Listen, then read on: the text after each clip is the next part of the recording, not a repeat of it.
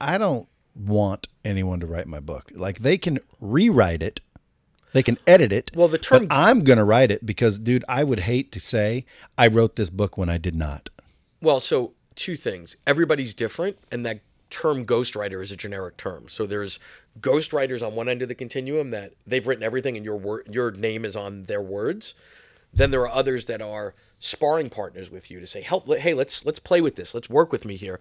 And then there's stuff in the middle where you're doing some of the heavy lifting on the writing, but they're doing more of the editorial. So it really is about finding the right fit for you and your needs and the amount of time that you've got and all that. Anything from, there are people using systems like you can just leave them an audio file, every other day for 50 days and they'll stitch together a book. There are others that'll sit down with you and do the strategy. It's matchmaking like anything else. So it's a pretty intimate sort of connection.